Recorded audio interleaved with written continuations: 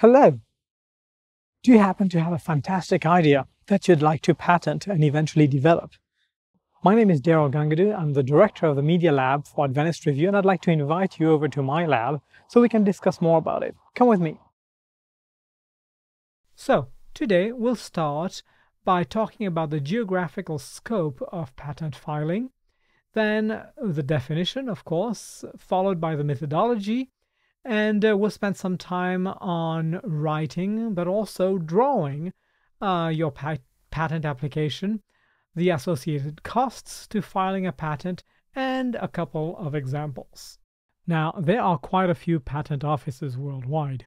Some national, like, for example, the U.S. Patent and Trademark Office, the USPTO, and some others that regroup a few countries, like, for example, the European Patent Office, which includes the British Intellectual Property Office and all the other European ones, of course, regrouping multiple countries. One that is up and coming and that I have a lot of high hopes for is the ARIPO, the African Regional Intellectual Property Organization. Then, overall, there is the WIPO, the World Intellectual Property Organization, that does a lot of coordination of all of these regional and country-based or patent offices. Now, each of these entities have reciprocal agreements between each other, and if you file, for example, a patent in the US, you can get its reciprocity in Europe. For today's conversation, however, we are going to focus on primarily the US patent law and also how it differs to the European patent laws that I personally am a little bit more familiar with. While there is an official definition to obviously what a patent is, granted by a government that allows an inventor to maintain a monopoly on the use and development and so on, I sort of simplify the definition by saying, invent something awesome, explain how you did it, be the sole owner, and get rich. Before the term expires, of course. Now, you might have an idea, and that's awesome, and that's great, and that's where it all starts, but you really cannot patent an idea. What is patentable is a little bit more than that. First of all, your idea needs to solve a problem that is useful. And then it should not obviously be already invented. This you can find out by doing some research on prior art in your patent offices. And the third main concept is that your idea should not be extremely obvious. There are 5 simple rules for the methodology. The first one is research. First of all, you need to find out what's the demand for that idea that you have. Does it have a unique intersection of different industries?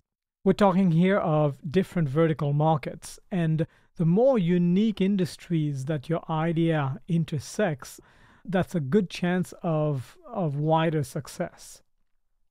Is the current market flooded with similar ideas, and yours might be just a slight variation of it? How is it unique, desirable, and inimitable? What that means is not being able to easily be copied by another market or in the manufacturing business. After the research, you've got to dive deeper into the trends. What's hot right now and what will be popular in the upcoming months in your market or industry? Will it be still trendy when your minimum viable product hits the market? Third, opinions. What do other people around you think about your idea? Obviously, be careful here, don't divulge too much of the information, but it is useful to question people that you trust and accept harsh criticism as constructive. When you converse with another person about those ideas, make sure that you've got some documentation signed, like a non-disclosure agreement. It will help you specifically if you are filing in Europe. It is very important that there is a track record showing that you haven't been sharing that idea too much. As an inventor, this is a time to look introspectively at your own personality. As you might remember, for those who attended the Hyve Camp event in Berlin last year, I had this geeky approach to the whole entrepreneurship perspective by looking at it as if it was a periodic table of elements. As you would recall, I identify the personality of the entrepreneur or the person with the ideas as the first few elements of that table. So from a personality perspective, you can be a perfectionist, a giver, a performer, a romantic, an observer, a trooper, an Epicurean, a boss, or a mediator. And that determines how you interact with other people and how you also interact with your ideas. It is important to find advice from people that are on the opposite spectrum of your personality, even if you would not gravitate to them naturally. Next is to plan. And, we can spend a whole hour on just planning your steps here, but in reality, it is your step to producing your first minimum viable product. The components to your profitability, external investments and costs are what needs to be looked at and scrutinized very much at this stage. You might want to look at stages of your product and possibly even a couple of exit plans based on some benchmarks that you would have defined initially. Last but not least is actually building some prototypes of your idea.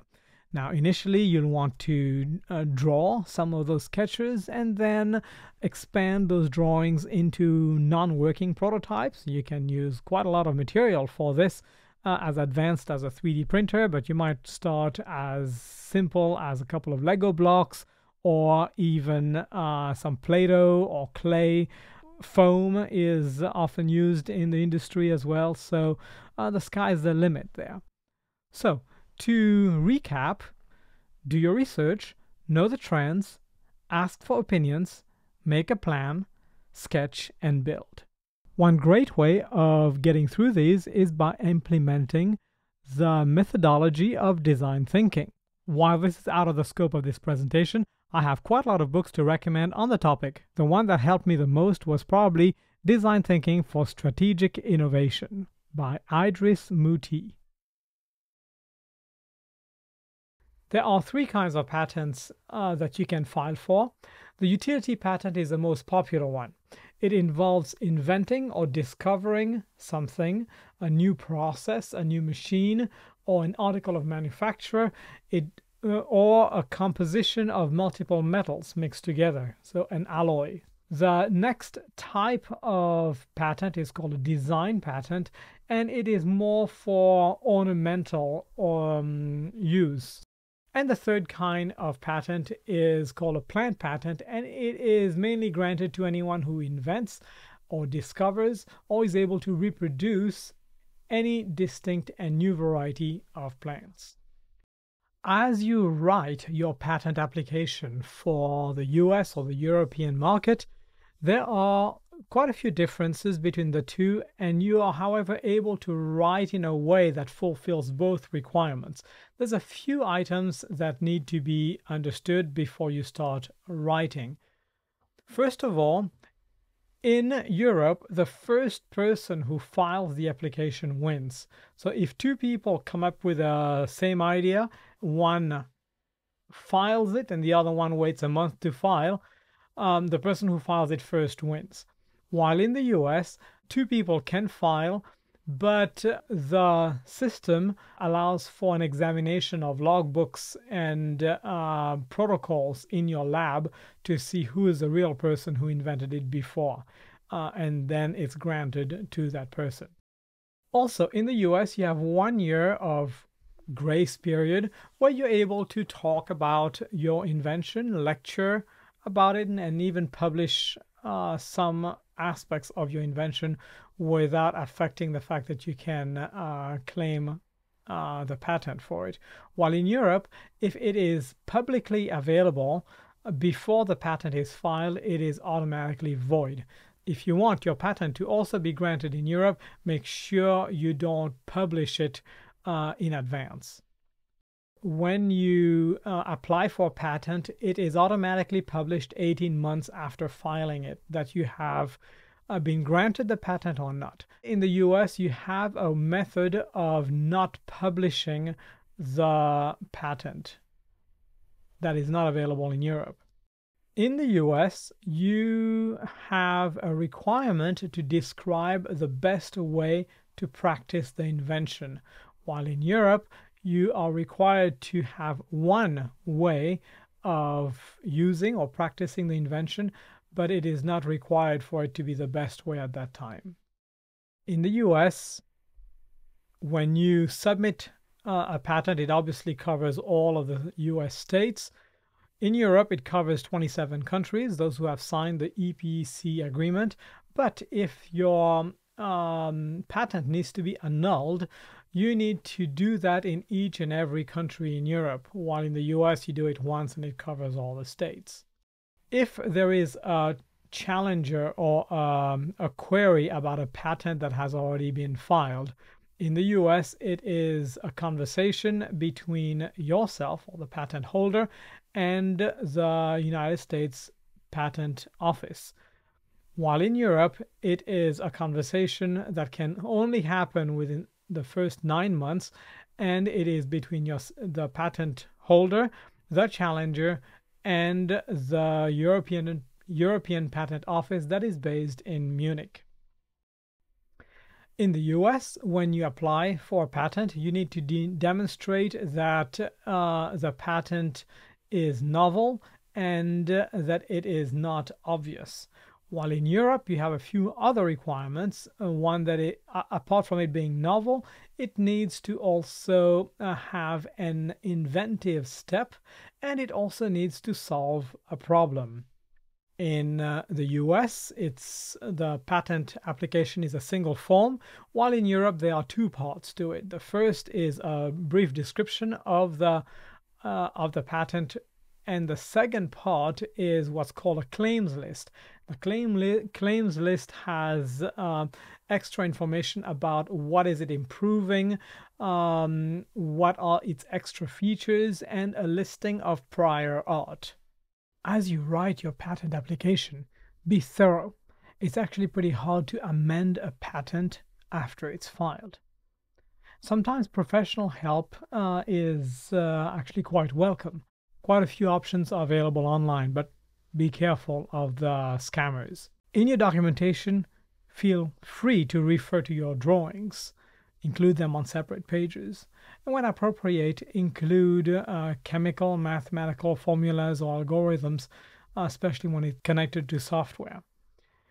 Here is kind of my cheat sheet on what to include in my patent applications.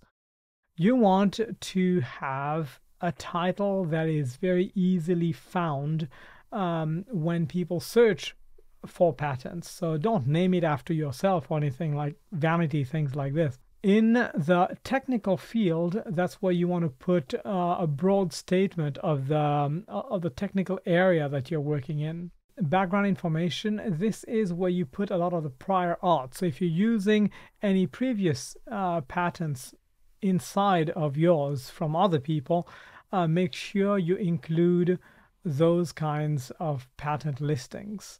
It's important to describe in details how your patent solves one or many problems out there.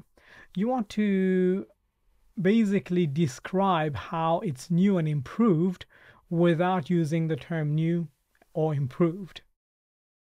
Make sure you list your illustrations by number and description, and then a detailed description of your invention, which is really the key to your intellectual property. List an example or the best example in your mind of its intended use, including warnings necessary for the product to work properly. Kind of like a lawnmower, don't stick your feet in underneath. Way back, drawings for patents were very elaborate, colorful, and even showed facial expression. Nowadays, they are very rudimentary, simple, and usually black and white. If you do have to refer to colors, however, you can use different shades to allude to a particular color.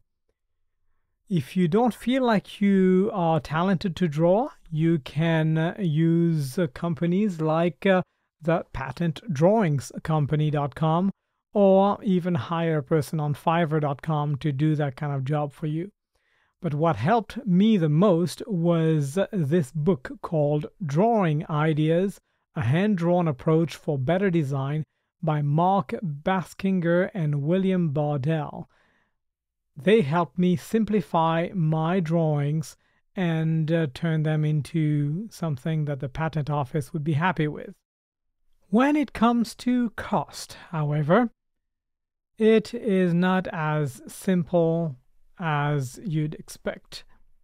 The European Patent Office has a listing of its costs in a PDF file that is available here at the bottom of the screen. The equivalent American listing is also under the uspto.gov website, also listed at the bottom of the screen. You will see a lot of different costs under the section Patent Searches. These are useful to find out if your idea or a portion of your idea has already been used or not, and there's naturally a fee to be paid for that search to be done. And now for some examples. Since 2012-2013, I've been absolutely fascinated by virtual reality and how to create it and make it very sustainable.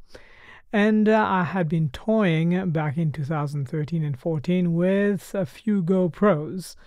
And what I've decided to do is try to see how with little wooden bricks I could assemble a method of capturing images from all kinds of directions. That turned into a 3D printed product that allowed me to connect 7 GoPros together and generate a 360 image.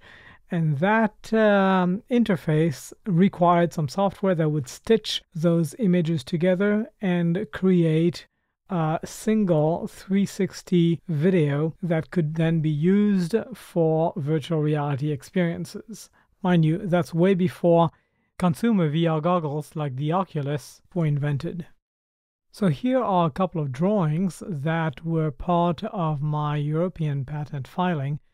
Notice here on the left we have a flowchart, some equations, and an actual drawing of the contraption. I even had then patented the concept of putting GoPros at extremities of a drone outside of its field of view of the propellers to be able to get 360 images from way up. But eventually I used a different algorithm that could erase in the sky. So this is how an actual drone was flying with a GoPro contraption. But we also had some accidents with this contraption, and here's an example.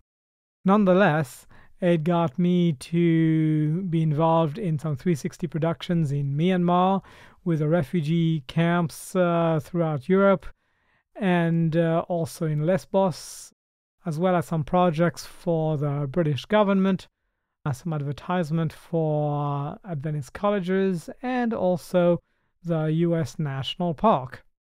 As another example, I'd like to call my friend Andrew DePaula via Zoom to have him tell us a little bit more about his invention called the IntelliPaper, and that is embedding of electronics inside regular paper. At IntelliPaper, they like to say paper just got a lot smarter. They're talking about the digital world and marrying it with something tangible for transferring information. Derek Dice has the details on this company based in Edwall, of all places, in our latest edition of Made in the Northwest. When you think of the town of Edwall, you might think of cattle ranching or wheat farming. What you definitely don't think of is a company like IntelliPaper, based in that building right there. The first company in the world to embed digital flash memory in ordinary paper. IntelliPaper filed its first patents in 2008 and started selling to the public in January. Well, it's the same kind of stuff that you would have in a normal USB drive, but we've taken all the cost out of it. Their manufacturing process is well guarded, but in a nutshell, we take a top and a bottom layer of paper printed with whatever information the application requires, and we sandwich them together with an adhesive. The electronics go on the center layer. And at the end, you've got a sandwich, basically, that includes all of the electronics and yet still feels like a common piece of cardstock. IntelliPaper products like the tear-off card or the new swivel card could revolutionize the greeting card industry, allowing you to load pictures or video messages. Advertising mailers could be sent with specific information for specific demographics. And as they try to stay ahead of the curve, IntelliPaper is already making products that are near-field enabled. Near field is basically a similar data transfer mechanism, but it's wireless. It doesn't require any physical connectivity at all. DePaula has grand visions for his company as he hopes to make their products an integral part of everyday life. If we're blessed with success and the company goes the way that I believe it can, IntelliPaper will become a household name, and that's definitely what we're trying for. Good morning, Andrew, and it's a pleasure to reconnect again. Now, Andrew is also an inventor.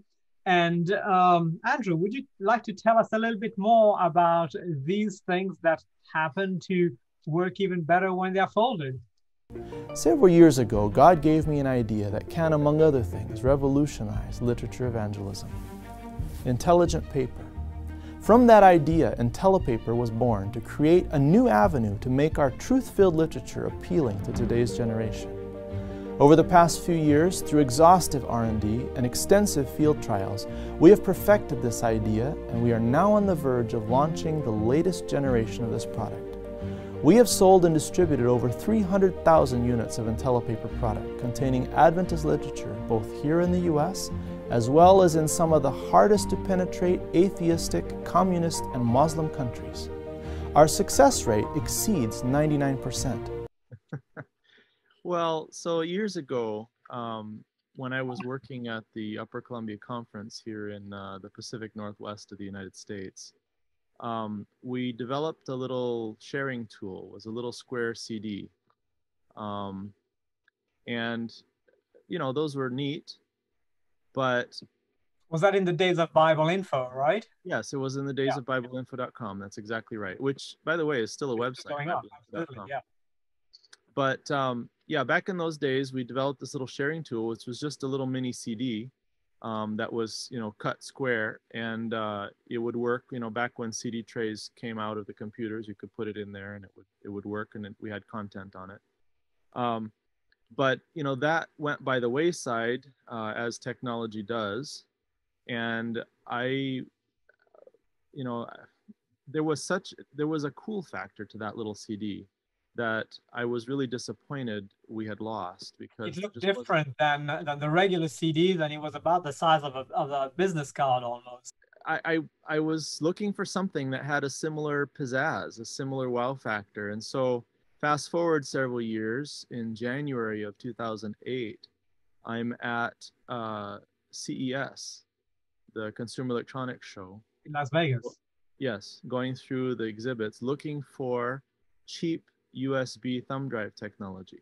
Thumb drives were around. Well, not for mass distribution, huge quantity. Well, and that's what I was looking for. And I discovered that there was just a price floor that, you know, you couldn't break, even if you bought gazillions of them from China.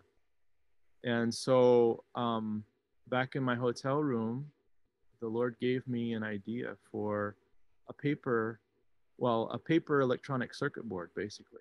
Was that through a dream, Andrew, or was that while you were awake and it was like a... Well, I'll tell you how it happened. I was fiddling with the badge they give us for all the attendees, and it was a cardstock thing, but then there was a lump in it, and I'm like, this is weird. So we were done, and so I tore it apart, and there was an NFC tag inside. Huh. From way back then, huh? Yeah, and one of the long range ones. So with the big antennas, I mean, this thing was 6 inches, well, not quite, maybe 4 inches long, with a tiny little chip in the center, and they'd been tracking us, as we came and went throughout the show. But And you'd it hit expect me. the Consumer Electronics Show to be the first ones to be using those kinds of technologies anyway. Sure, no, I would expect that. But in that moment, it came to me. I was like, if they can do this with a name badge, why can't I make a paper circuit board, paper USB drive? So the challenge with paper is the thickness, I suppose. Even a business card needs a bit more thickness for it to work in a USB key. Oh, that's not the only challenge. There are many, many challenges. Paper as a substrate is just not conducive to electronics. Yeah. I mean, it's just the way it is. It's a fibrous, porous, flexible. It shrinks and grows with temperature. I mean, there's all kinds of weird stuff that goes on with paper. But we've solved all those challenges over the years and patented a bunch of intellectual property in the process, and God has given us a paper circuit board that can. This widget is not that much different from this widget in a conceptual way. I mean, this is full of circuit boards and components and whatever, and this has got all the same basics pieces, just implemented in very different ways and much less costly. And so we have a reference implementation, which is this USB thumb drive, but it could be most anything. So Andrew, from a patent perspective, was it just one patent, or there were a succession of patents that made it possible? We've got probably over 15 patents now. So it started with one, actually a couple, and but we've grown the IP portfolio from there. You obviously were and still are wearing many hats in the company, right? And from manufacturing to the business side and the promotion of it, to also developing what's coming up next. I remember visiting your place once, and you had some Lego contraptions. So I was pretty. It brought a smile to me anyway when I saw that, because I do very often similar things, stealing some Legos from my kids sometimes to get a prototype working. working. Being not too happy with me on one of those contraptions.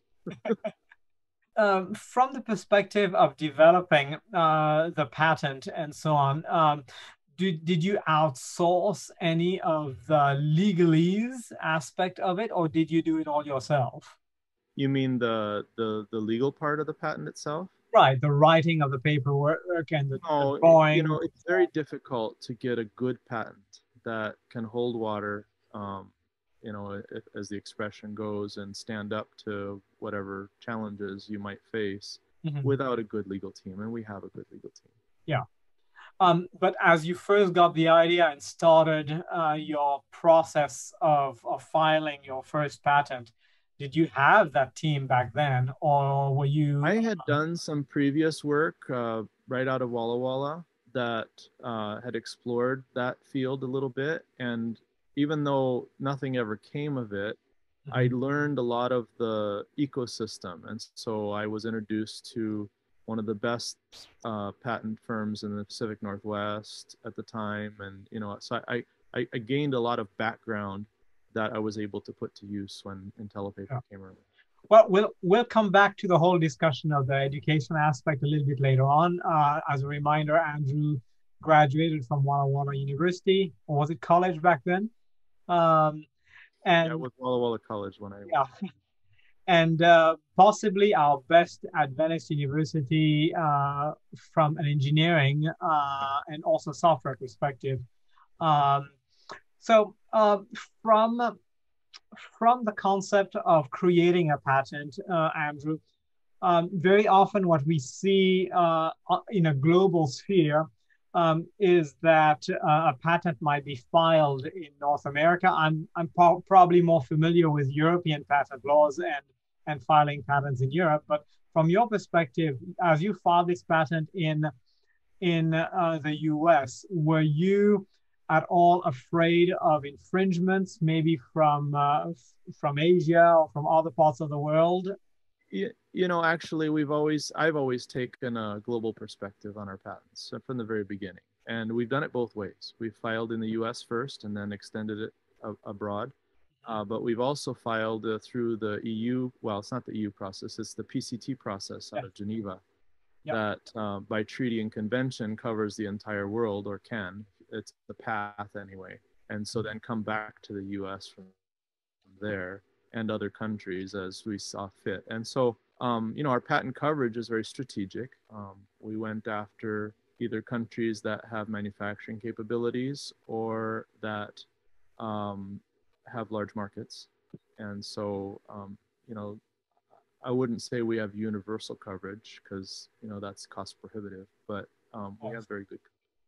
So, Andrew, tell me, has there been any lawsuits that you have filed from some patent infringements at all anywhere in the history of IntelliPaper? Not to date. We've been blessed actually that most of the industry appears to be going a different direction than we are. Frankly, that's probably part of the reason why this space was wide open. We plugged a hole in the IP space that was just nobody. It was dark, and it's because of, you know, the way industry thinks and goes and the things that they're doing. No one really ever thought of this apparently. So we haven't had to go after anybody yet. But I keep my eye out. You know, never say never, as they say. Good. Having visited your factory, and without revealing much of the secrets of how you put this together, on the surface it might sound like it's an easy method of copying, but in reality it is quite complex, and you've had to surmount quite a few physical or mechanical challenges for the substrate to stay intact pretty much throughout the process. So kudos to you, Andrew, for having developed that unique method of. To be honest with you, Daryl, it's God that has done most of it. I've been His instrument. I'll tell you a story just from that. I mean, this is very real. The hinge that is in these things came to me one night, not in a dream, but as an answer to prayer. We needed to solve a particular problem with the hinge that the original ones were breaking often, right? They were fragile. Well, it wasn't just that. It's just like you need to be in the standard USB interface, and now, you know, we can support USB-C and, you know, NFC and, you know, whatever all else. So this is back, you know, several generations, but the original USB standard interface requires a minimum thickness, and you can't have a good feeling card that's that thick. You know, it feels too thick. Yes. And so we needed a hinge that would develop the thickness. And so, like I said, I spent hours trying to figure that out. Went to bed completely frustrated, and prayed. I'm like, Lord, you need to help me because we need the solution. We had some deadline we had to deal with, and I have it in my journal. The next morning, I woke up with this hinge in my head. It's the one we use. It was simple, and yeah, but it works. Mm-hmm. What would you have done differently? You know, I'm not sure I would have done much differently on the patent side. Like I said, God has been through all of this, and so as I look back, I really can't. I mean, I'm a normal guy, right? I don't have a lot of background in the patent space before this, you know, life experience. Now it's been 10, 11 years, so, you know, I've gained a lot of experience over the years. But as I look back, it's like a forest or a minefield, and we threaded the one path that was safe to go through all of it, and that's not human wisdom. Sure.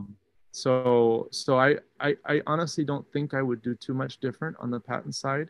We're very well protected, and we have and it's not over. So, you know, as we develop further and as we go forward, we can continue developing the IP and you know, digging deeper moats and building higher walls around, you know, what God has given us.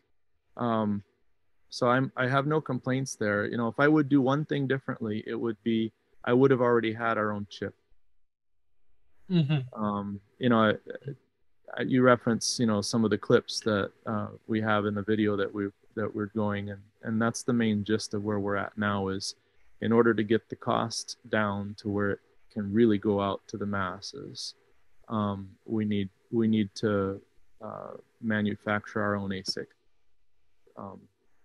and that's the final piece to the equation. Sure. The rest is all done. The manufacturing of your own chip does not does that require further patents on your end, or it is just a matter of doing it in-house, therefore reducing the... Yeah, no, it's the same. It's the same. It's the difference between, let me think of an analogy. It's the difference between, well, let's say you're building a car, right? And you're a new car manufacturer like Tesla, for example. You know, they started up recently.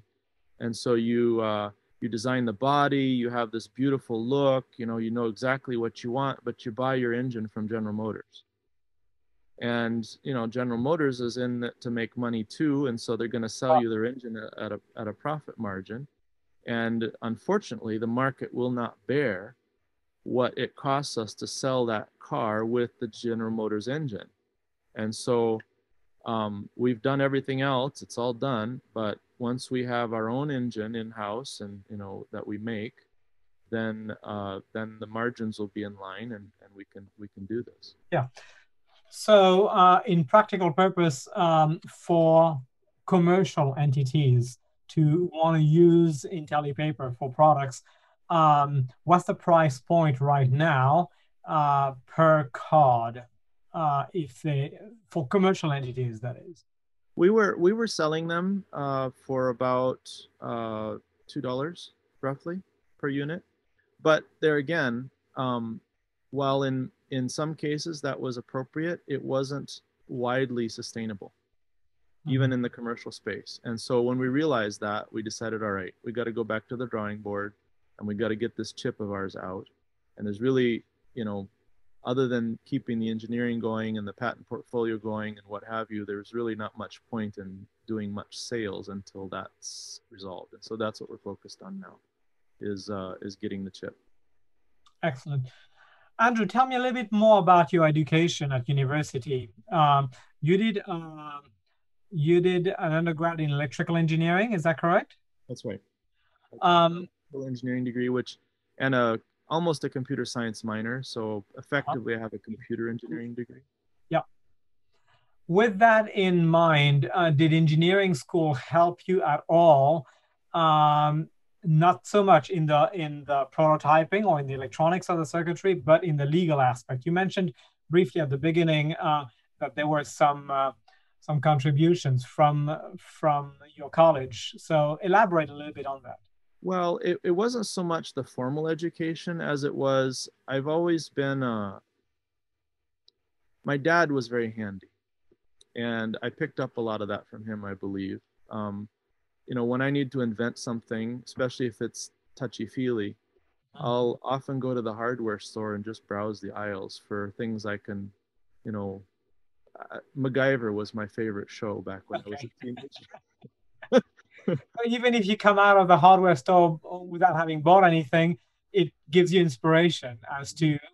No, but and many times, you know, I need a solution for something, and I'll grab a bit of this and a bit of that, and I'll go back to my lab and you know, I'll carve it up and hack it up and put it together, and I have something that works. And it might not be the final product, you know, you're not going to build something for the public out of the hardware store necessarily, but it's certainly a prototype, and it probably performs the function. I mean, the same thing with the Lego stuff that we built, you know, that was to replace equipment that, you know, cost thousands of dollars that, you know, there was no reason since I had Legos.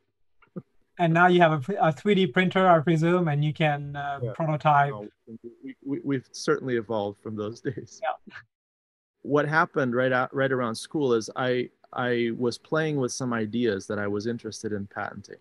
And so in that environment, you know, I had access to teachers and faculty and what have you. And so I was able to get myself introduced to that ecosystem. And even though, like I said, that, you know, nothing went anywhere at that time, it gave me the background I needed for IntelliPaper. Do you reckon that it would be useful for Adventist schools that have an engineering program to have in its curriculum a little bit of to cover a little bit on the legal aspects of what it means to be? Absolutely, we should do that. In fact, Washington State is ideally suited for that. You know, Walla Walla being in Washington, Washington State University has an Innovation Assessment Center, which is an organization that they use grad students and faculty to staff, and for very little money they can evaluate an idea and you know, provide some good solid foundation. And I actually, IntelliPaper went through that in its infancy. Yeah. Okay, and that gave you more assurance to proceed, I suppose. No, it was on the strength of that I invested in the first patents. Absolutely. Great, Andrew. Thank you for that recommendation to the educational aspect of schools. I hope that some educators in the audience can weave those concepts into their curriculum. Andrew, last but not least, I'd like to ask you, what would you consider as a recommendation or as an idea or ideas to a young budding, maybe a late teen who has a great idea and wants to see it come to fruition, and maybe might be motivated by the financial lucrative aspect of owning and inventing something and proceeding that way? What would be your advice to them? So honestly, if you're looking at an invention just for the financial, don't bother. You stand the chance of losing your soul. And that is so true.